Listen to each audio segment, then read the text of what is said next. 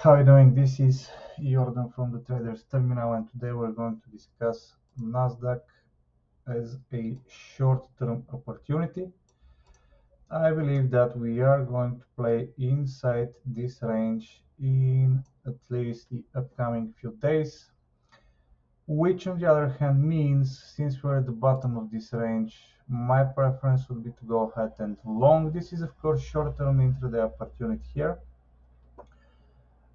So that's about the general structure. Then we can go down to the lower time frames, and the way to confirm that for me it's quite simple and quite easy.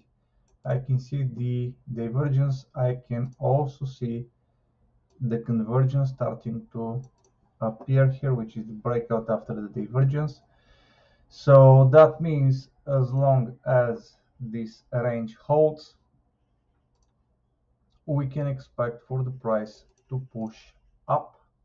And that's it. It is as simple as that. If you have any questions, please let me know in the comments and I'll get back to you as soon as possible.